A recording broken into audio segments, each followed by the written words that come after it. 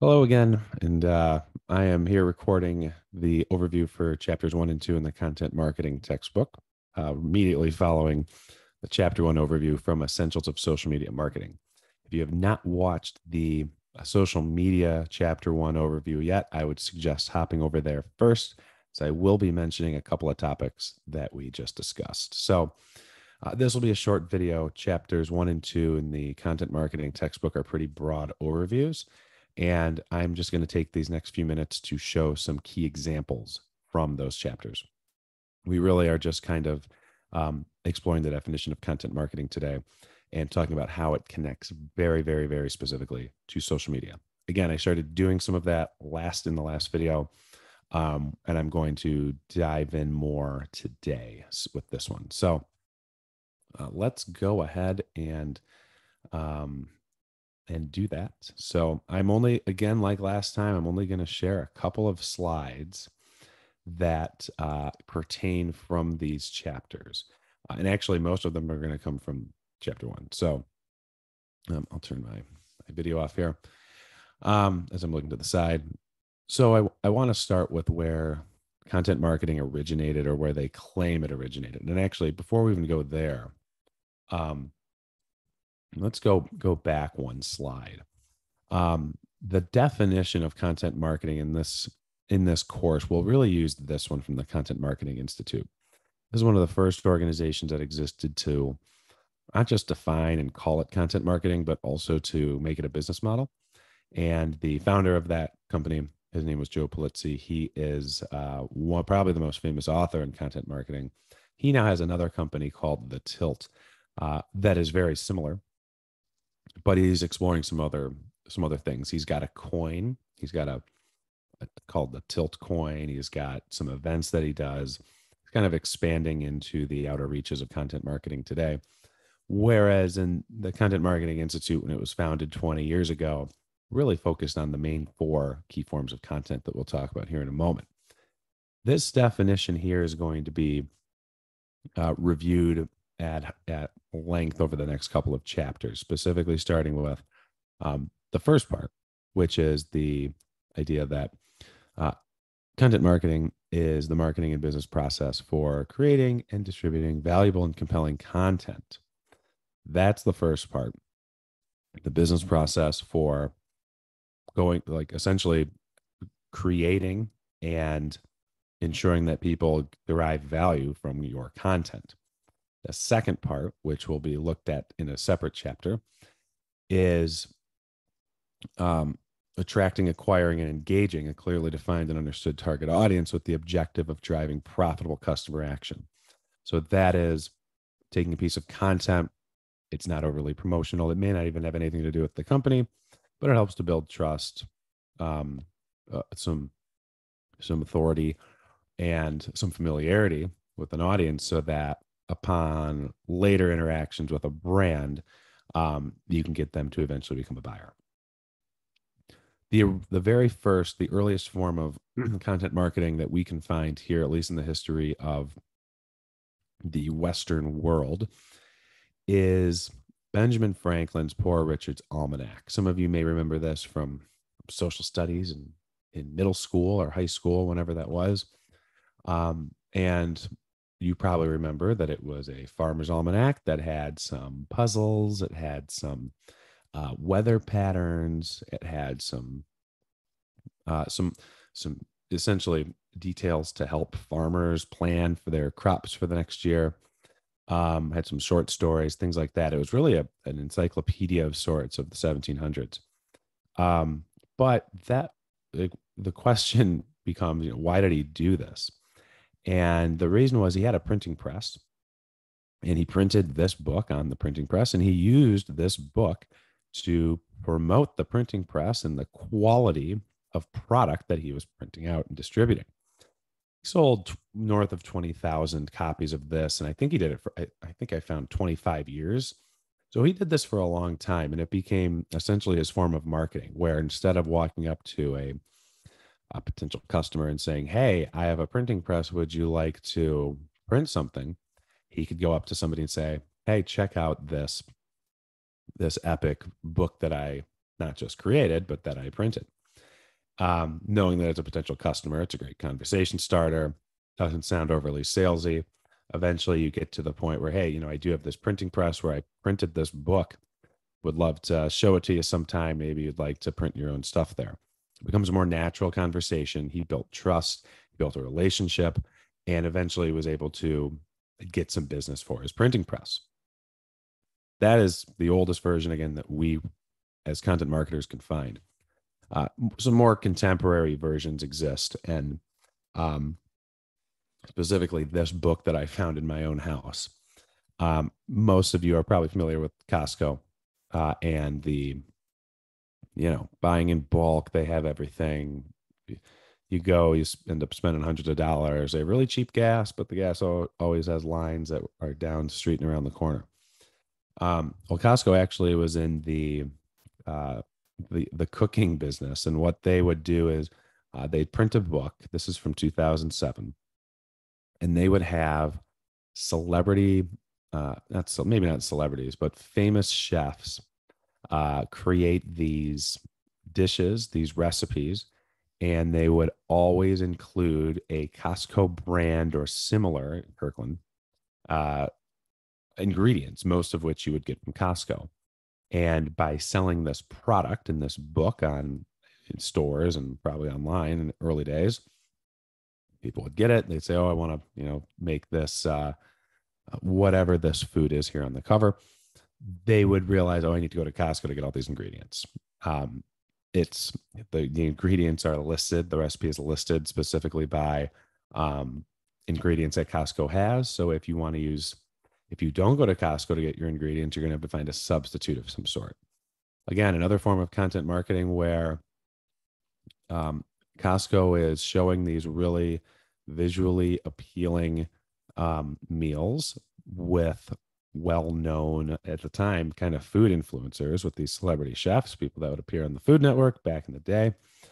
And then they would get you when it's time to go get the ingredients themselves, so that you'd go to Costco, buy their products, utilize, their all of the food that they have there, get it home, and then make your meal. I look at that as more of the written content side. I know there were a lot of elements there that were involved, but something a little bit more modern, more recent is this this infographic. This is not the entire infographic. This is only the first 3 pieces of it. If you want to learn how to wrap a sprained ankle, you can just Google it to see the others. I just had room for these 3 pieces. And what REI does is they will publish infographics that are strictly there to educate people. There's no sales pitch. There's a link to the website, but there's no super sales pitch, and it looks pretty informative on the surface. However, there are links to the website, and if you go there, it'll go right to the section where you can buy a first aid kit, for example, and suddenly you have yourself a product that you can buy. A lot of these are really helpful. When I was looking up, I kind of went down a wormhole and checked out all sorts of different infographics that they had. There was one on how to treat a burn, how to treat a bite from a bear. Like if you get attacked by a bear, I think you have bigger problems, but interesting content for sure. And it's really done really visually. And I think a lot of people get a lot of value from this because they're learning how to wrap a sprained ankle. I look at this type of content marketing as even more subtle than the last one, because it's not, this isn't a product that you can only really get at REI, but again, they're building a brand, building a relationship, so that when it does come time for you to go buy that first aid kit with the tape and all these different materials, REI comes to mind first. Maybe not CVS, maybe not Cabela's or wherever you would go. So they're making inroads with consumers. And I actually found this on Pinterest, weirdly enough. And the fact that REI is active on Pinterest is showing that they are, they're really looking at all different audiences here, or they're very, very good at knowing their own target audience as well, which you'll learn more about specifically as it relates to Pinterest later on in the course. Then the last example I want to share, I think this is the last one I have, or no, there's one after this. is if you look at Costco's book and you think about what that would look like today, it's all online. All of the major baking companies, Pillsbury, Kraft, um, some other ones as well that are escaping me at the moment. When you go to their website, you're not just finding a list of ingredients, you're getting a list of recipes that you can make with their ingredients. And Pillsbury was the most interesting one to me because they really lean into it hard. Not and they also put some savings, as you can see on this image, for some of their products. And not only that, but you can also look at where the offers are. Like I'm looking at this here, and I just put Meyer, and I don't even know what zip code that is. It's not mine. Um, but you could feasibly go to the Pillsbury website, look up a recipe that you want to do, and see what kind of savings are going to be near you at a store that sells Pillsbury products. To me, this is really interesting because it takes content marketing to another level now, where it is even geo targeting you. It's got you down to your location. If I'm on my phone looking at this, maybe while I'm walking through Meyer, for example, it's going to be really powerful stuff because I'm going to be able to see these discounts real time and probably down to the moment that I am reaching for that box of flour. That could help me make a microsecond adjustment and buy the Pillsbury brand if there is such a thing. Last thing I wanted to show here is how people consume media. You saw in the first chapter of the Essentials of Social Media Marketing book that people spend about a seventh of their lifetime on social media now. They spend 2.5 hours per day on social media, which means a lot of it is kind of the death scroll, reading posts, looking at the back and forth, looking at the vitriol that exists with some of these trending topics. And if you look at media in a broader sense, people are spending half their days interacting with media. If you think about how content falls into this, you think about how, looking at the past examples, if something like Pillsbury, if they're promoting the big thing from Pillsbury that I did was it was like they were mini churros, and I found the recipe on Pillsbury, and somebody had tweeted it right before the Super Bowl, and I was like, I'm hooked. I needed something to cook quickly. I ran to the store to get the ingredients, used the Pillsbury website to do it. The fact that I came across it on social media by one of their brand people was really effective content marketing for me. It was timely and relevant, but then also it was just kind of out there. Hey, the Super Bowl's coming up. Check out this churro ring that we just created. Oh man, that's epic, and I was all over it. So the idea, kind of to repeat what I said from the last piece in chapter 1 of the Essentials of Social Media Marketing, is there's no social media without a content marketing element to it. Sure, there is. I mean, social media might exist, but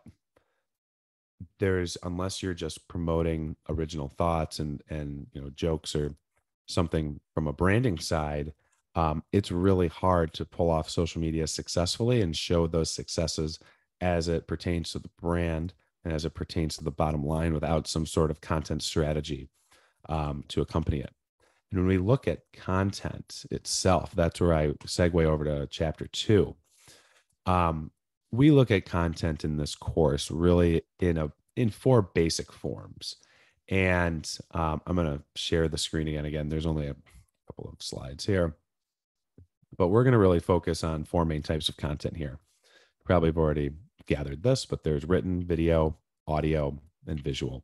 There's a chapter on each of these. I'm not going to go into the deep definition of all of them today, but these are kind of the main ones that we'll be dealing with. There are other forms of content, of course. The more recent ones, for example, are NFTs, things that exist out in the blockchain world, which is great. That'll be an addition I'll be making to the courseware in the next year. There's other things. There's events. There's there's quizzes like a BuzzFeed quiz, which I think are going out of style now. There's like a calculator. There's a tuition calculator you might have done on the Illich School website when you started your program. There's all these different types of content that exist. Um, they're boiled into 5 chapters for me. There's one chapter on each of these, and then there's another chapter that's more of a catch-all for all the other types. And so we'll be looking at those as we go throughout the semester.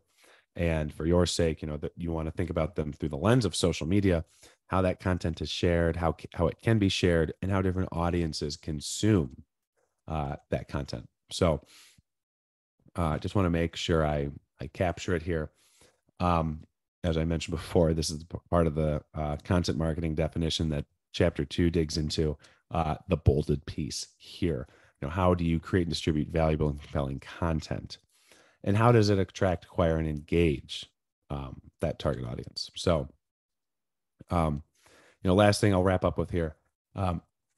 For you to have an effective content marketing strategy, you need to have different forms of content. You need to be able to create value, of course. We talked about that before. And you need to think about not just what happens ahead of the purchase, but then also what happens during and after. You want to make sure that you're not just pushing somebody till eventually they become a customer, but you want them to be a brand advocate, brand ambassador. You want to increase that lifetime value. So we're going to dig into all of this as the semester goes on. This is just kind of the jumping off point today. So, that wraps up chapters 1 and 2 in the content marketing textbook. As always, if you have any questions, feel free to reach out, and I will see you next week for the next video.